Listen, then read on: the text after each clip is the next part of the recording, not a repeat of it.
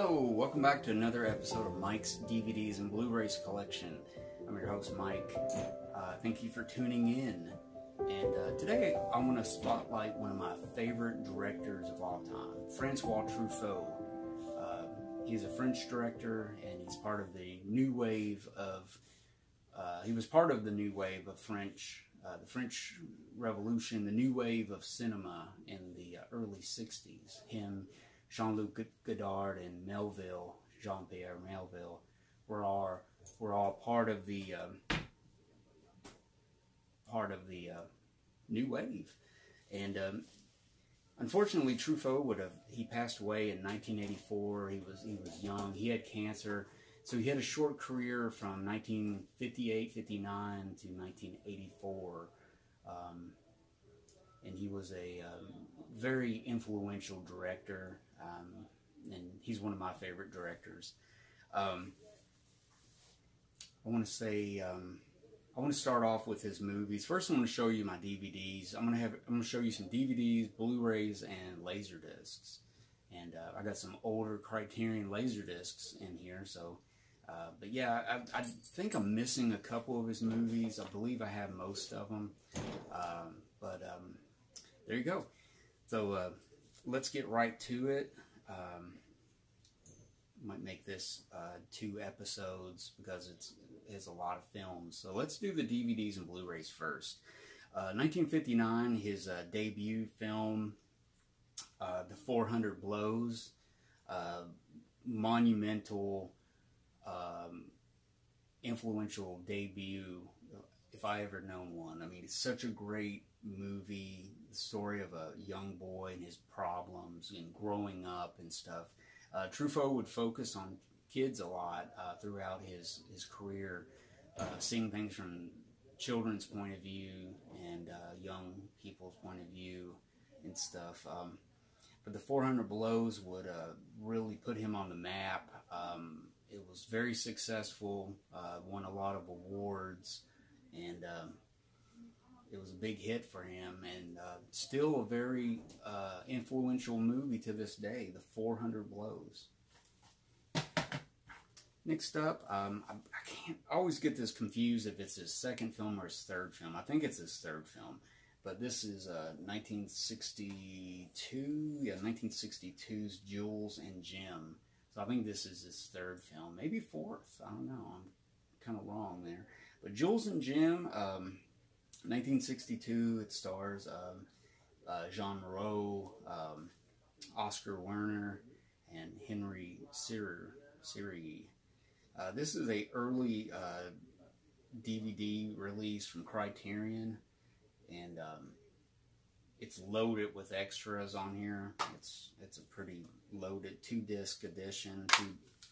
Has a lot of special features on here.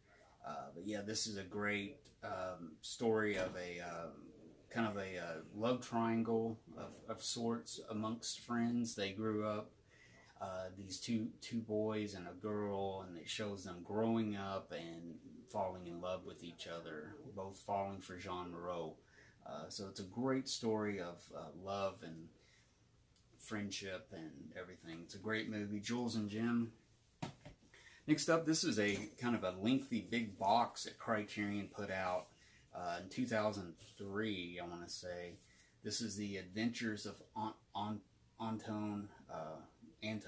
Doinel.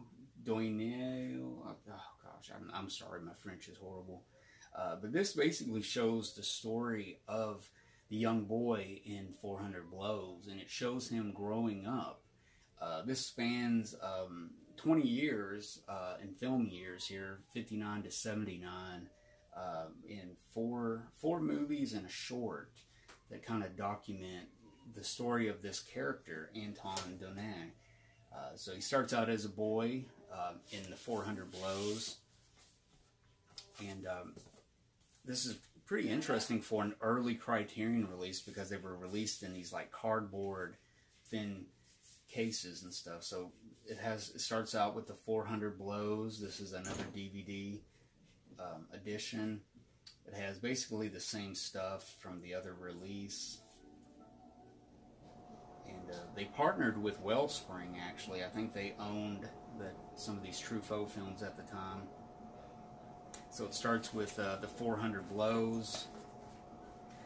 I think it picks back up with Stolen Kisses.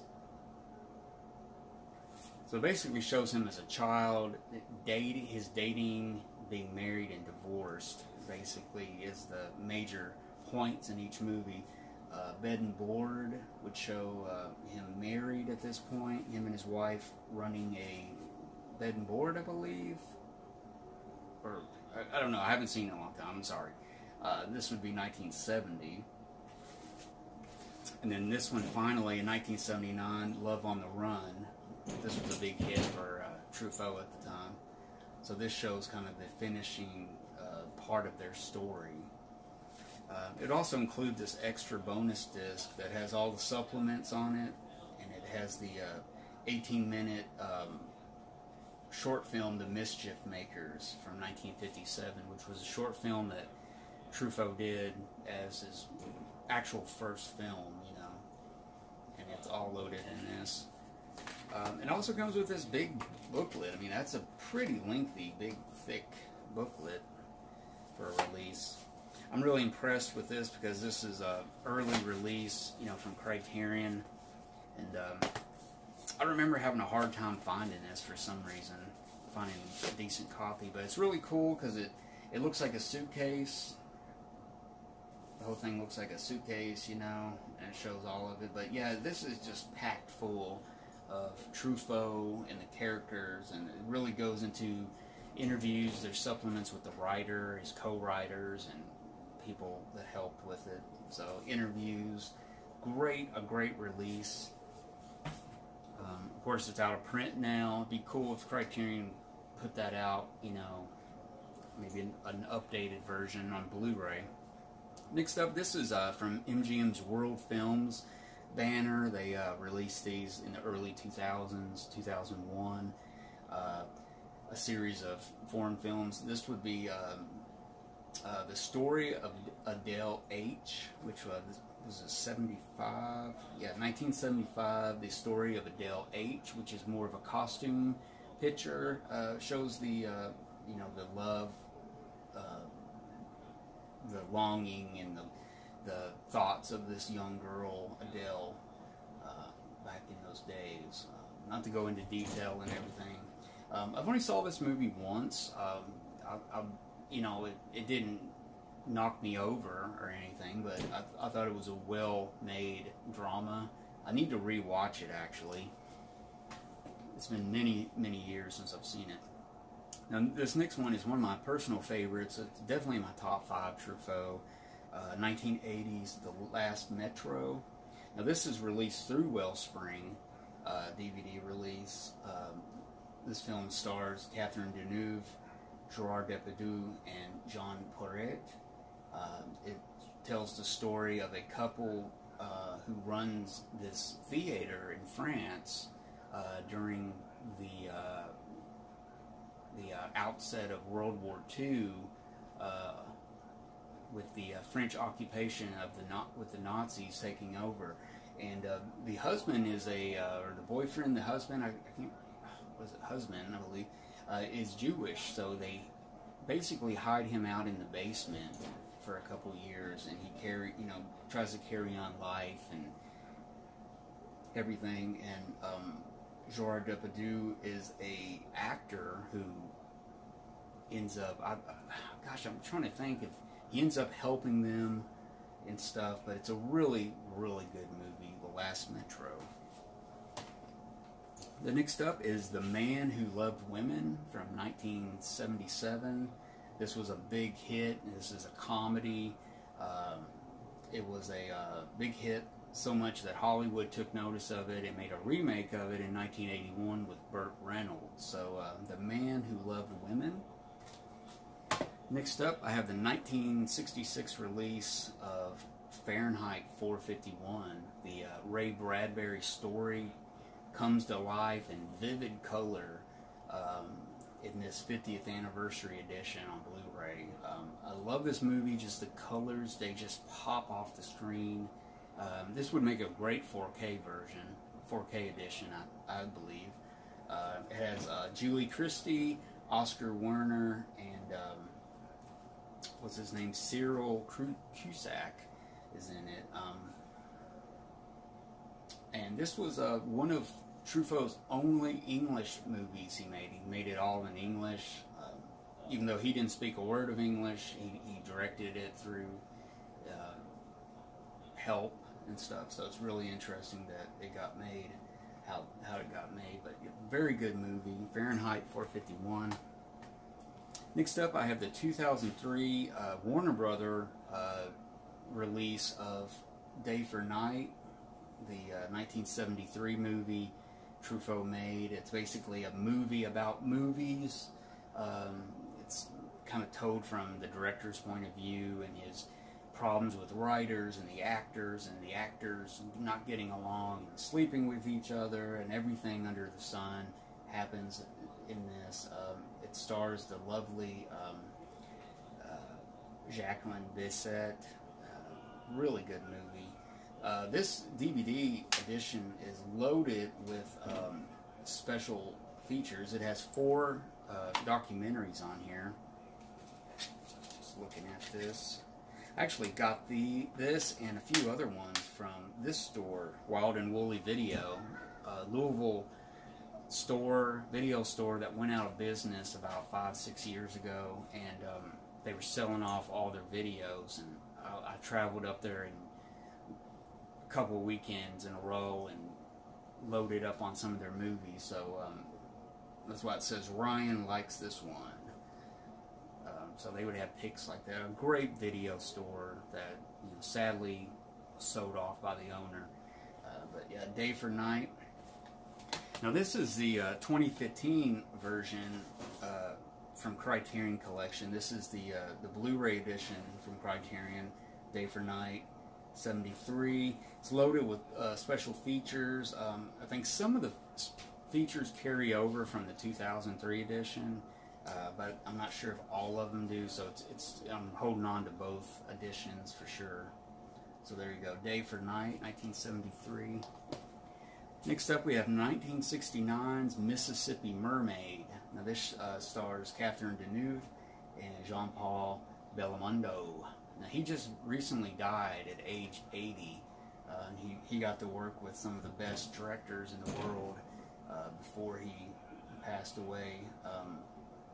He was made famous by making artsy movies, but his true passion was just making regular run-of-the-mill movies. He felt more comfortable making those types of movies. He was also, one of his great passions was boxing and stuff. So he was kind of an everyday man in an artsy movie kind of stuff. But I'm really glad he got to work with some of these great directors, because it brought out his talent for sure. Next up is one of my personal favorites, the first Francois Truffaut movie I ever saw. This would be 1968's The Bride Wore Black. This is his nod to Alfred Hitchcock, even using Bernard Herrmann's musical score all the way through it, who worked with Alfred Hitchcock a lot. Stars Jean Moreau, and tells the story about on the day of her wedding, there was these men across the street drinking, playing poker all day, and they were drunk, and they started messing around with a rifle and like aiming it, looking through the scope at people, and it went off and it shot the groom, it shot her husband, so it made her a widow on her wedding day. So she vows to kill each one of them. So she takes her money, her earnings, all her life savings to travel all across France to kill each one of these men. And it's a big influence on like Tarantino and stuff from Kill Bill. Similar stuff. I'm sure it's an influence on him. But The Bride Wore Black, one of my favorites from Truffaut. And that's all my Blu-rays and DVDs. Let me stop it right there, and we'll pick up with the Laserdiscs in another episode. if you like this episode so far, give me a thumbs up. If you haven't subscribed to my channel, subscribe to my channel and check out all my videos I have. I have all kinds of videos on film noir, director spotlights, black exploitation, spaghetti westerns, all kinds of stuff. So check my channel out. And until next time, guys, I am Mike. Be safe out there and always watch great movies.